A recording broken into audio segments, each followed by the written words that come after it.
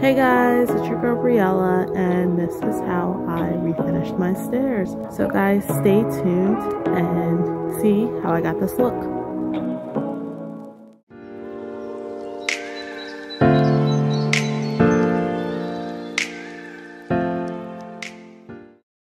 So remodeling my stairs is probably the longest project I've ever took on.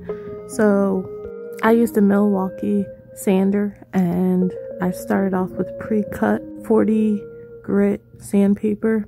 This sander is pretty easy to attach the grit paper.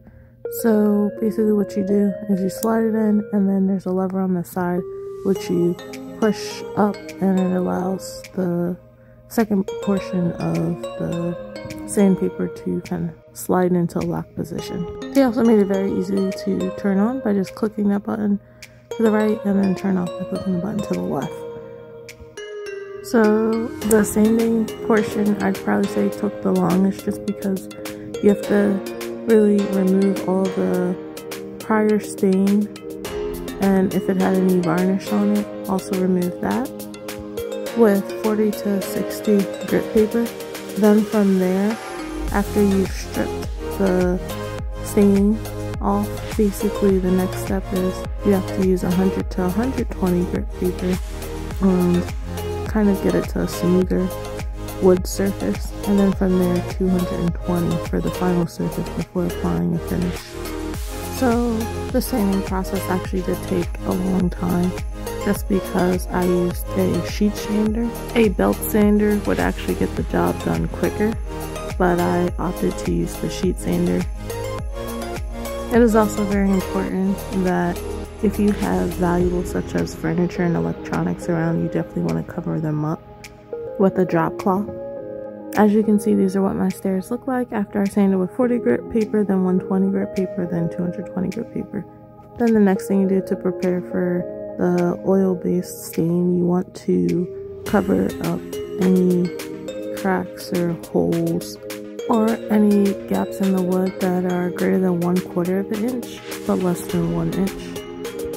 Then after applying wood filler, the next thing you will do is begin staining. So I use Miniwax dark walnut stain, and as you can see, I am starting on my handrail first. I am using a sponge to apply this, and basically what you want to do is apply the stain, then in about 5 to 15 minutes basically wipe off any excess if there is any excess. That way the oil stain dries without turning sticky. So if you did apply too thick of a layer of the oil stain, basically what you'll see is that you're able to remove it if you do put another layer of the oil stain on, and basically keep wiping back and forth to get up some of the old stain that had turned sticky. You can also try wiping with mineral spirits to get some of the stain up to fix the stickiness and allow the oil stain to dry. You can also apply this stain too with a brush. So it took about 2 to 3 hours for the stain to dry, and then after that I prepared to apply the polyurethane. First I had to clean the floors again and wipe them off just to make sure, and then I began applying a coat of polyurethane. So I started with the first coat, then after the first coat was applied as thickly as possible, I would then sand it with 220 grit paper, wipe the floors off again, and then after cleaning the floors I would apply the polyurethane oil-based stain, wait 12 hours, then resand with 220 grit paper. So the goal is about 2 to 3 coats of the polyurethane. And as you can see from the clips, I am hand sanding with 220 grit paper. I am not using the Milwaukee sheet sander.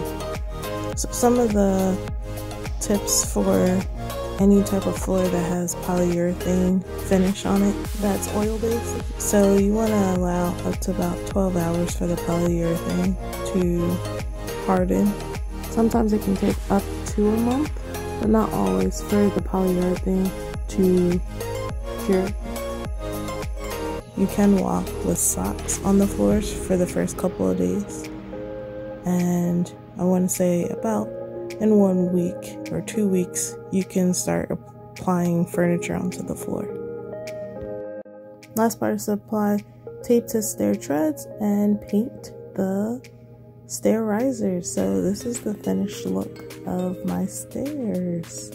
They came out really well. Definitely was worth all the hours that I put into this project, and it was actually fun to paint. I love painting, and I hope you guys liked it and enjoyed. So please like, comment, and subscribe. Thanks guys for watching.